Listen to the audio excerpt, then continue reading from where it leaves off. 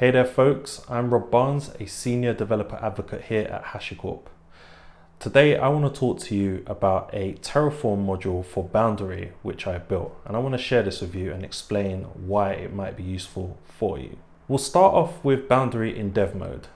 This is the natural route that most people will take, is they'll start with Boundary dev just to get a feel for how the product works, how things operate within Boundary, just understand the domain model a bit more, right? So when you start in dev mode, it gives you a few different things, right? So it gives you an organization scope, it also gives you a project scope, and you have things like an auth method with a login user and a login account. These things allow you to log into Boundary in dev mode. And then it gives you the actual meat of what Boundary is about, which is the actual targets, right? So you get a host catalog, you also get a host and host sets, and you get a TCP target, which is just by default localhost. So it will allow you to create an SSH connection to localhost. Now that's pretty good just for getting to grips with how Boundary works and some of the finer details of Boundary itself. But once you graduate away from dev mode, you now get into the realms of having Boundary running without some of these generated resources, right? So when you move into that realm where you're not using dev mode, there are a few things you need to do before you can even log in, right? So if you take a look at the screen here, you can see that there are no auth methods configured. So there's no way to log in to configure Boundary as per our organization requirements. So we have a web page here which shows you how to configure Boundary with your initial login user and account, as well as some basic roles that you need. And if you just scroll through this page, you'll see that there are a number of steps that you need to complete in order to log in. So you need to create an organization. You'll then need to create a project which is scoped to that organization. Then the next step is you'll need to create an auth method which is scoped to the organization. Once you've got the auth method, your next step is to create a login account. Again, this will be scoped to the auth method. Once you have the login account, then you need to create a user. Once you've created the user, the next step is to then associate that user with the login account. And that's just to get your login user. After that, then what you need to do is you need to go about creating some roles. So you've got a few roles. You need 2 roles to allow anonymous users to at least list the auth methods and the scopes at global level.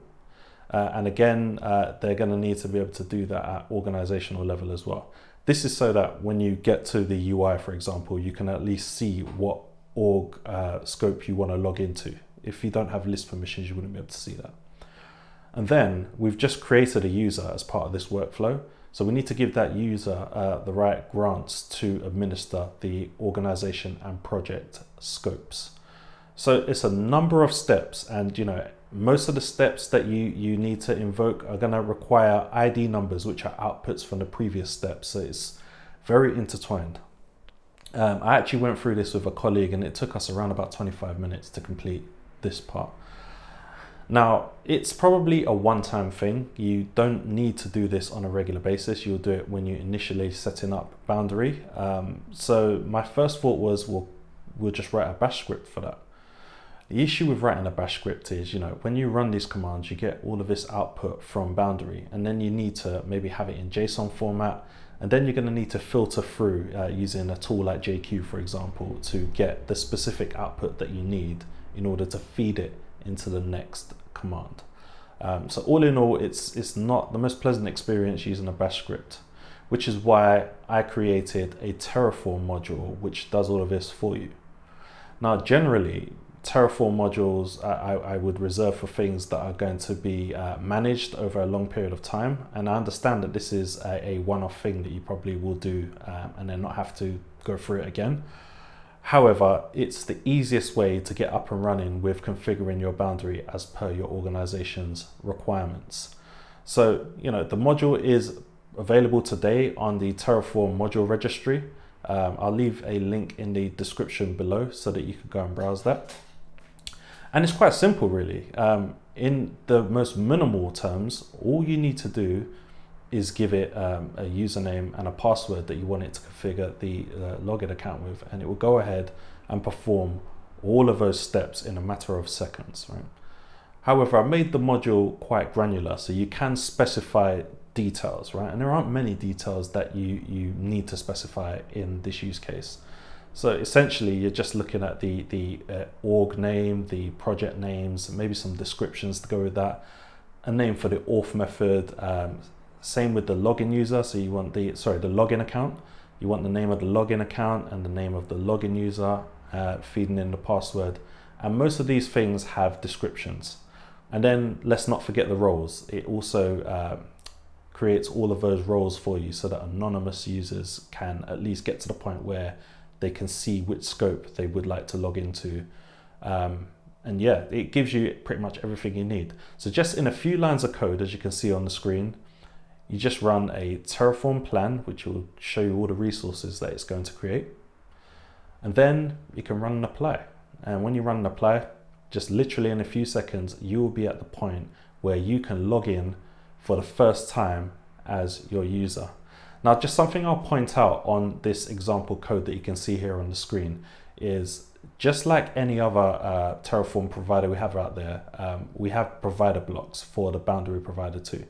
And this is where you just configure like connectivity. So where exactly is this boundary server that you're trying to configure, and also how can it authenticate with this? Now, because we haven't created the first user before we run this Terraform module, the only way to authenticate is by using the recovery key, which we put inside our config file when we started our boundary. So I can show you an example here of what a dummy config file looks like with the recovery stanza.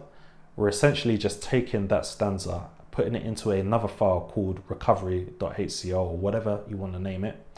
And we're pointing it at this Terraform provider block, just so it can go ahead and access boundary in order to configure for first time use. So like I say, this is free and open source and readily available today. If you're using the module and you have any suggestions for it, please do feel free to reach out to us. I'm always happy to accept requests and pull requests and any suggestions or anything like that. If you have any issues using the module, again, please raise an issue in the GitHub repository, which I'll leave all of the links in the description below. And other than that, I'm happy to have saved you time in your boundary journey, and I hope you enjoy using the module. I'm Rob Barnes, and it's been my pleasure to speak to you today.